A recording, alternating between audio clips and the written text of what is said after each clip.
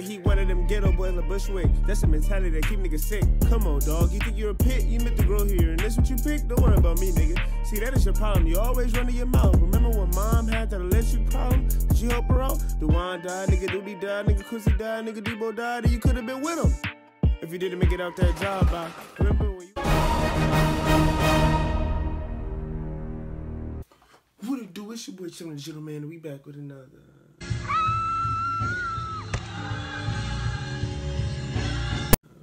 video. Oh, let's go. Man, you already know what time it is, man.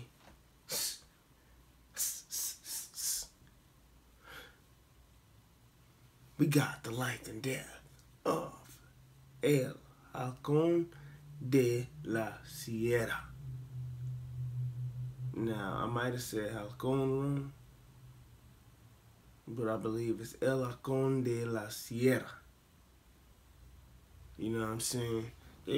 I seen in the comments, it was like, hey, Chima, can you react to the life and death of El Halcon de la Sierra?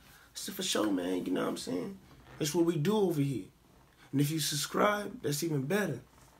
That's why I need to start checking. If you subscribe, you want to tell me, oh, yeah, dude. Subscribe, brother. You know what I'm saying? So you get to see more and more and more. Anyway, you know, I'm bringing up subscribe because you see this over here, man. How dare you? After all we've been through, rush hour 1, rush hour 2. Come on, man. We got to change that. You know what I'm saying? Subscribe, subscribe, subscribe. Anyway, make sure y'all like, comment, share, subscribe, and follow me on Instagram. Follow me on Instagram, man. I already know what time it is, man. It's time to get to it. You dig?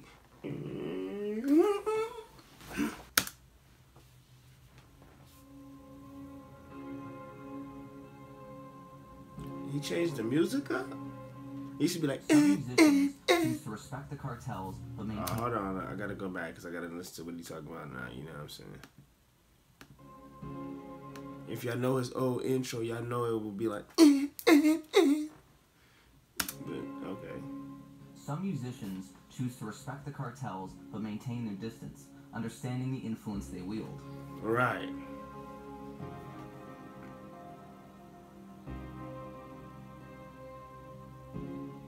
Others look to capitalize on that power and use it to their advantage. Oh no. Don't do that, man. Don't do that. For far too many narco-corrido artists, the thing that makes them famous can often be the same thing to get them killed. Exactly. Hey, to anybody that's inspired by the cartels, and you know you ain't about that life or nothing, hey man, just stay far away, brother. You know what I'm saying? You think it's a joke. Like, I ain't joined no gang because I know it wasn't for me. You know what I'm saying? It's no joke out here. So, yeah, I'll leave that to y'all. You know what I'm saying? I'll stay in my lane. You dig? Never be scared to stay in your own lane, man. Fabian Ortega Piñon's story is one of the tragic instances where the lines between musicians and the cartels they write about begin to blur. Right, see.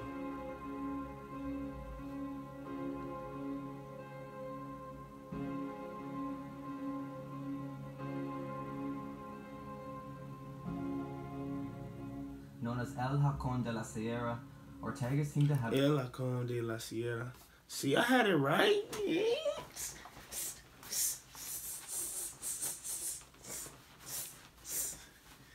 It's me, baby. Come on. His own set of hawks following him. You had a beat to this? Yeah, wait a minute. Go, oh, yeah. My boy had a bird on his hand, or they put that fake arm or something?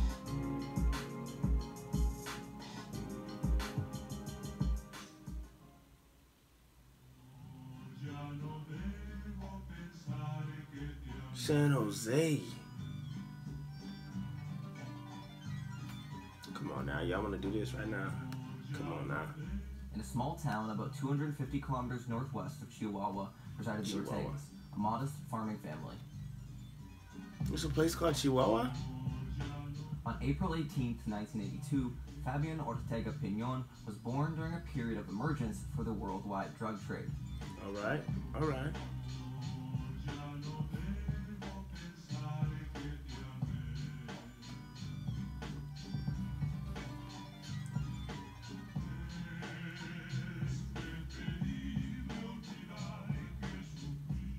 allegiances shifted following the dissolution of the Guadalajara cartel, and battle for territory forced the Chihuahua region directly into the crossfire.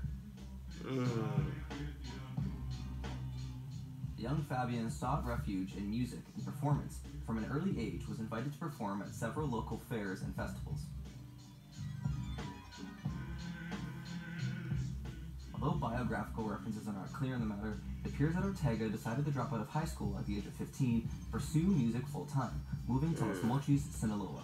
Now listen, I'm about you achieving your goal, you know what I'm saying? Doing what you love doing. I don't care. But at least make it out of high school first. You know what I'm saying? And some of y'all might say, bro, he did what he loved to do. And that exactly. Y'all might say, so what's the difference? If he was 15, he dropped out, or even if he graduated high school, what's the difference?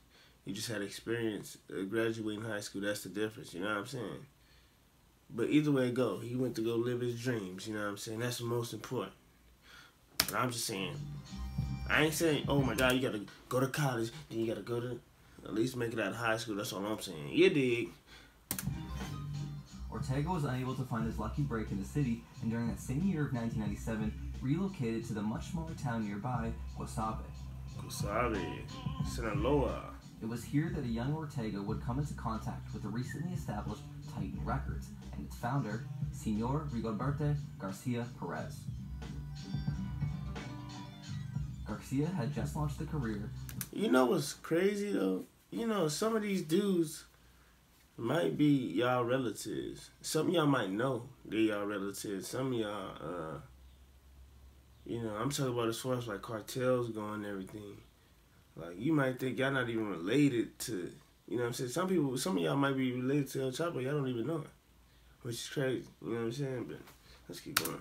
Of El As de la Sierra, and the very first Titan Records release I could find dates back to January 1st, 1997. Garcia seemed to see the value in marketing the Sierra region and was in fact the creator of Fabian's stage name. By the end of 1997, and under Garcia's direction, Fabian had begun to perform under the name El Halcon de la Sierra. Hold on. It's very important, that's why I had to rewind it, you know what I'm saying? Very important. And the very first Titan Records release I could find dates back to January 1st, 1997. Garcia seemed to see the value in marketing the Sierra region and was in fact the creator of Fabian's stage name. By the end of 1997, and under Garcia's direction, Fabian had begun to perform under the name El Halcon de la Sierra.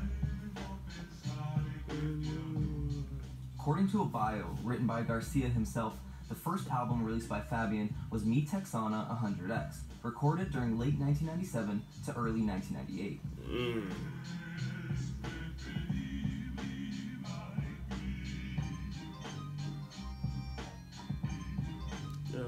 Despite this, the earliest dated release according to Amazon appears to be El Mero Shaka, released on April 21st, 1998, just 3 days after his 16th birthday. With his career already in motion at the age of 15, it's no surprise that concepts like copyright and trademark were an afterthought. It's likely that the driving force behind Ortega's early catalog was Garcia. Dang, just imagine, you know what I'm saying, you being 16. And that's where most people get influenced with gangs, cartels. It's mostly when they're young, you know what I'm saying? It's like they mostly get into it when they're young, because once you older, you like, yeah, I'm cool. But it's like, they wait. It's that stage. It's right around that stage. If they could pull up a poll or something, like fact sheet or whatever, I'm telling you, around the time where people get into gangs or cartels, whatever, it's around them ages. You know what I'm saying? Them young ages, teenagers. Still owns the rights to all of his work. Oh, that's dope. He on the rights to his music. Let's go. We gotta capitalize that. If y'all don't know how powerful that is, then y'all gotta, man, y'all. The decision to have El Halcon de la Sierra posing with an assault rifle in a pickup truck was most definitely a conscious effort, and one that established his image as a narco corrido artist early on. Although originally a young farmer from Chihuahua, The 17-year-old was now rubbing elbows with members of Sinaloa's rich and dangerous cartel. That's what I'm saying, bro. It's all a setup, man. If you ain't about it, don't let them, you know what I'm saying? Whoever try to set you up, hey, man, it'd be good if you take a picture with this gun. Come on. No, man. No. Simple. For the next few years, Ortega's music was picked up by regional radio stations across the western coast of Mexico, leading to his first series of live performances in clubs and dance halls. Así Culiacán. It wasn't until early 2000 that the 18-year-old Ortega would reach the United States when he began to receive airplay from KBUE and was subsequently invited to perform at the KBUE Que Buena Music Festival in Los Angeles, California.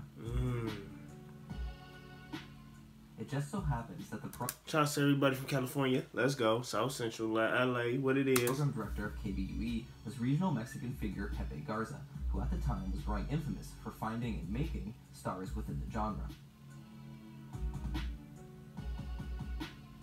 By the end of 2001, Ortega had already 9 albums recorded and released through Titan Records.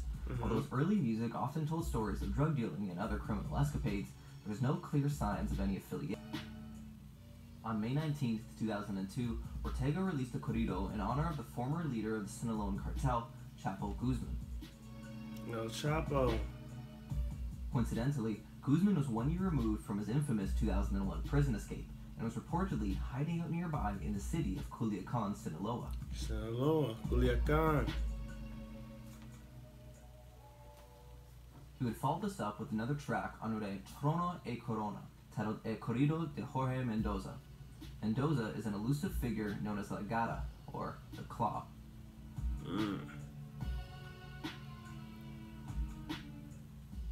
Details about Mendoza are far and few between, but it has been confirmed that he was a figure of notable power, and he eventually formed Jalisco New Generation Cartel, an armed wing that has supported the Sinaloa cartel in various instances.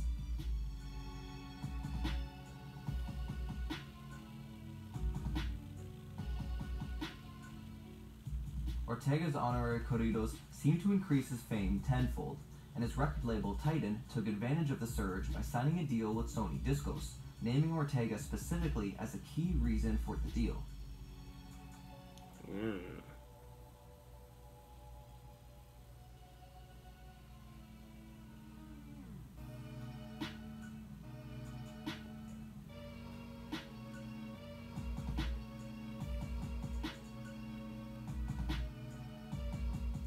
The next mention of a major figure came during July 2004 when Ortega penned a song to Javier Torres, known widely as Javier Torres Felix. Torres is currently serving an expected life sentence in Mexican prison and is a former high-ranking leader in the Sinaloa cartel and right hand of El Mayo Zambada. Ortega's song was released July 2004, just 7 months after Torres was apprehended by authorities outside Culiacán, Sinaloa. When GAF forces circled in on Torres, he used his own squad of 30 men as an attempted diversion, resulting in an all-out firefight.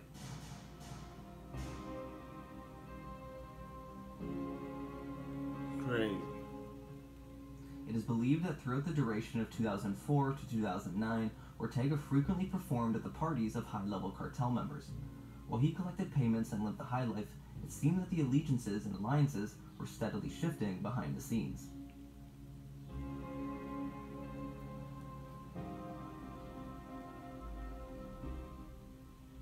In fact, 2 days before his eventual arrest, he was even recorded at an alleged narco party, while armed guards with assault rifles peppered the background.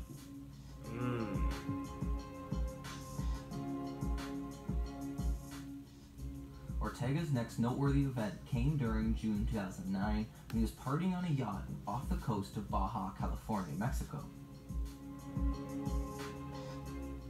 His company included a wealthy entrepreneur from Rosarito nicknamed Halcon. Although he had his hand in some legitimate business, the near majority of his wealth came from one thing only: crystal. Halcon was one of the most sought-after cooks employed by the Sinaloa and Tijuana cartels. While on board the yacht, authorities seized a kilo of crystal meth, 2 shotguns, 2 pistols, and a revolver, in addition to 800 cartridges of ammo, 2 vehicles, and 20K. Golly. As forces circled the yacht, everyone aboard the ship had already thrown their cell phone into the ocean. Local newspapers referred to the event as a narco party, and Ortega was caught right in the middle.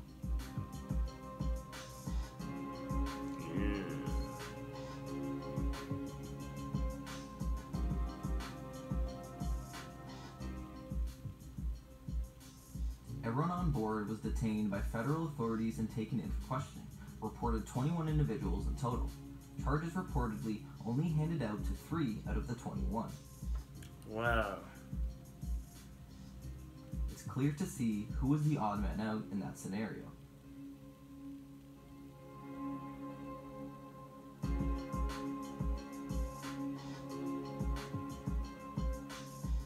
The news of Ortega's arrest spread throughout Mexico and even forced the 27-year-old to comment on the matter. He acknowledged his troubled past and that he had put it behind him.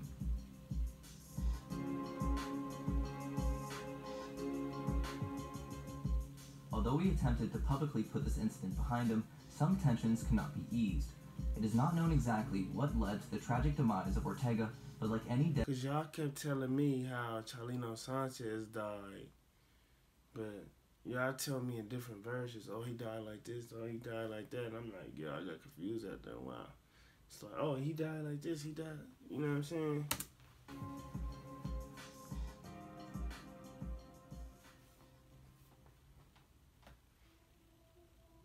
After making a career in the states of Sinaloa and Tijuana, Ortega returned to his home state of Chihuahua to see his friends and family. In the near 13 years since he lived there, alliances had shifted drastically. Going back to your While hometown. traveling along a highway between La Junta and La Tomoshi de Guerrero, Ortega's vehicle was tailed by an unknown assailant.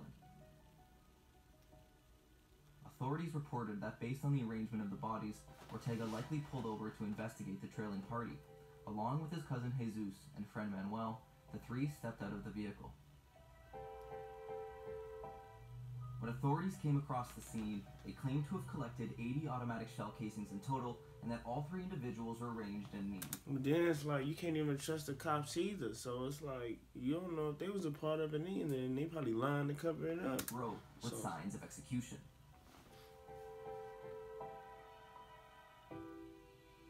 At the age of 28 years old, Fabian Ortega Piñon was assassinated and added to the ever-growing list of narco-corrido artists who have been murdered for the songs they sang and the friendships they formed. Crazy. Just a day before his death, he had released his 44th official release, according to Spotify. This was ironically named Adios a mi amigos. Oh, yeah, that's crazy. As is the case with the majority of narco-corrido artists, backhanded contracts determine that the royalties and rights of the Ortega's recordings are not owed to his family, but instead the owner of his record label, Rigoberta Garcia. He didn't own the rights to his music. It's no surprise that Garcia has continued to release albums under his name, given he owns the rights. As it stands, there are 55 albums available by Ortega on Spotify. I'll let you form your own opinions as to whether that constitutes exploitation or not. But that's crazy, bro. This is crazy. It went from him owning his music to you figuring out he don't own his music. You know what I'm saying? Hey, y'all let me know what y'all think about this in the comments and stuff, man. You know what I'm saying? Y'all let me know. If the video get a little sketchy, it's because I had my memory on my phone was tripping. You know what I'm saying? So, you know, how that go. Anyway, make sure y'all like, comment, share, subscribe, and all that, man. You know what I'm saying? Came turned out with the energy. Make sure you subscribe. Don't forget. Like, why you just didn't pause the video and subscribe? You could do that. It's 2 seconds, too many to win, you know? But anyway, this is what you're doing. Guess what? I'm out. Figured out she was playing board games on my chest. I feel sorry, sight. I don't care if she was in trouble, pipe. Saying yes, she loved a tan. Lying said she loved a man. Her name should be Spider because she loved to win. Had me guessing from the top of my dome like headbands. Everything was really good, I thought we really had a plan. I didn't understand, but it's alright, some things you gotta learn. I think she was a bird, but I had to learn myself. The only way I'ma find out is when I have money and wealth. She said she leaving because she thought I had love for somebody else. She left me in the cold. She left me in the cold.